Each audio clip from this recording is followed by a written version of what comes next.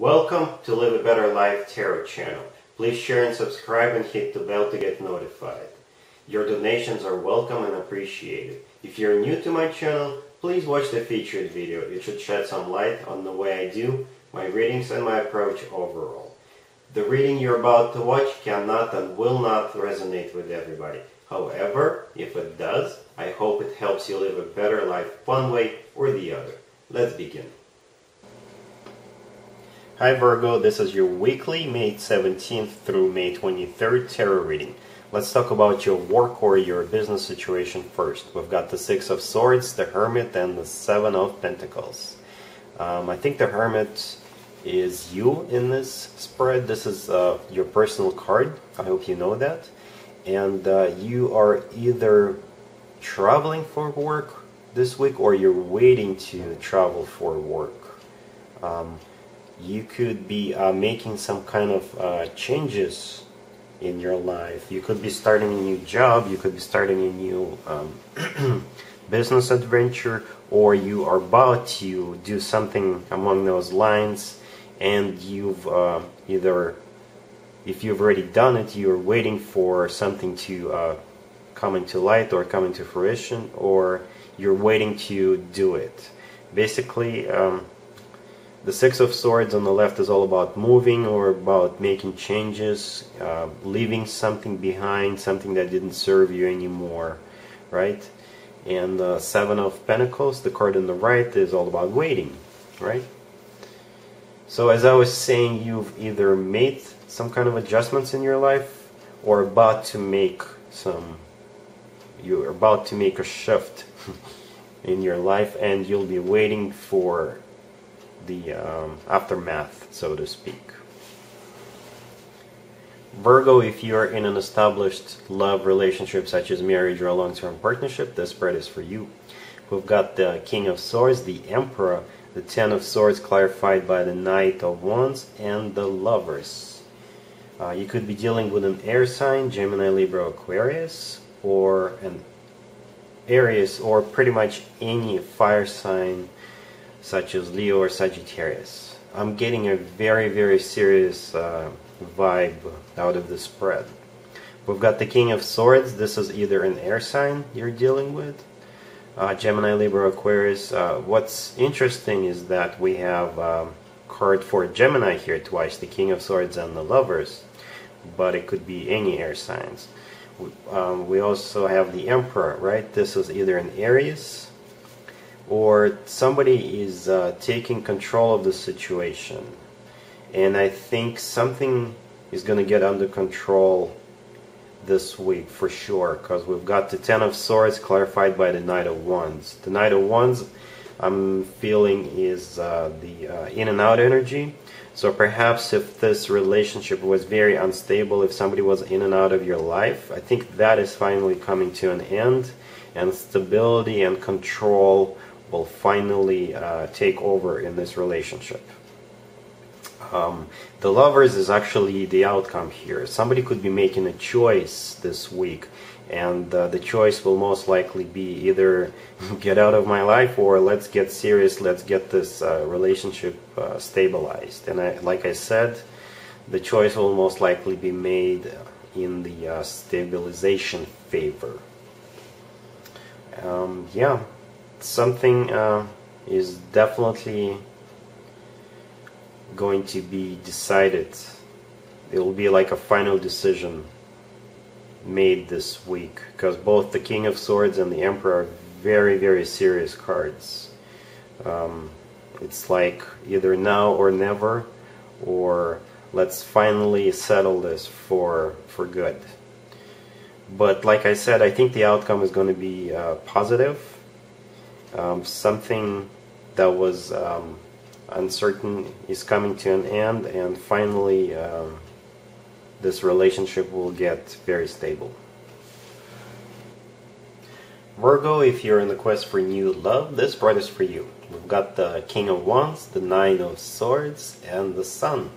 You could be dealing with fire sign, Aries, Leo, or Sagittarius. I think you are dealing with a fire sign. That's what the King of Wands here represents. Male or female absolutely doesn't matter. And I think this person is really stressed out about letting you know how they feel.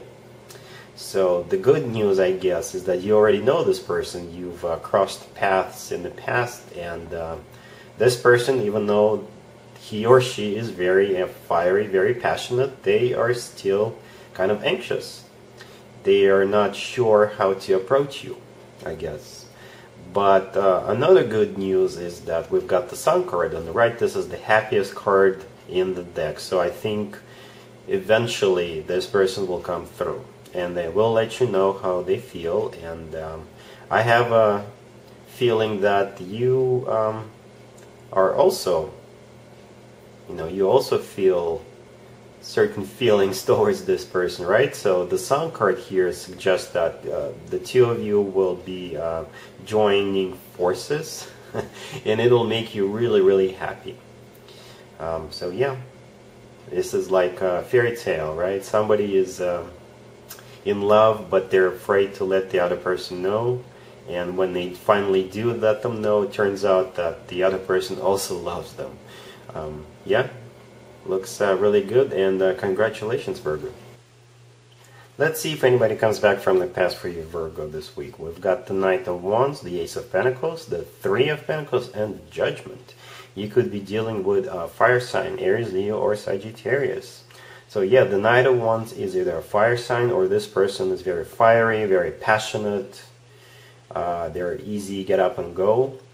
And they are going to be coming back around this week, and they bring their Ace of Pentacles with them. This is a golden opportunity.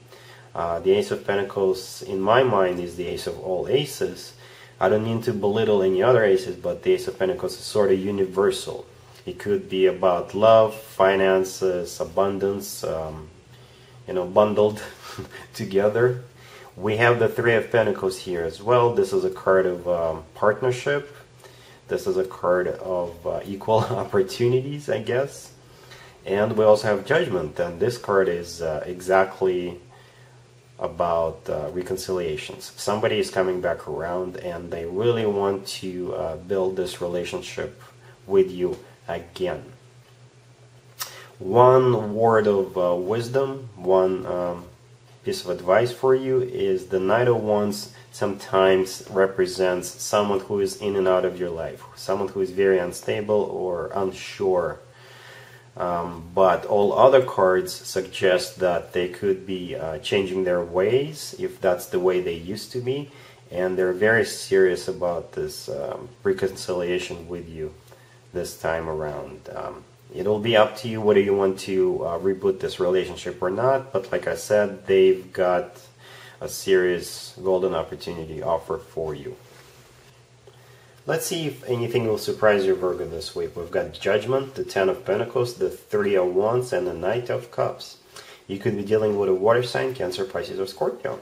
So I think the surprise of this week is you should hear from someone from the past, an ex. It doesn't have to be the most recent ex, it could be anybody. They do have a very emotional, very genuine love offer for you. The Ten of Pentacles suggests that they are very serious about this offer as well. It's not only emotional. They do see a future with you. They want to build this relationship from the ground up. And the Three of Wands suggests that they really do look forward to spending the rest of their life together with you. So this looks very promising, very solid, very abundant also. So it could be the same person as in the X spread we were just looking at a few seconds ago, but it could be a different person altogether.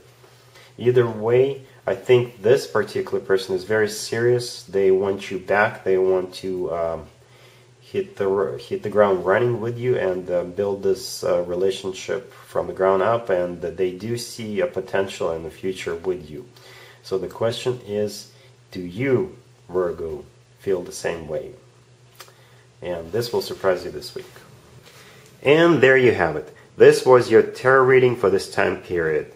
I hope it resonated with you and helps you live a better life one way or the other. Thank you for watching, sharing, and subscribing.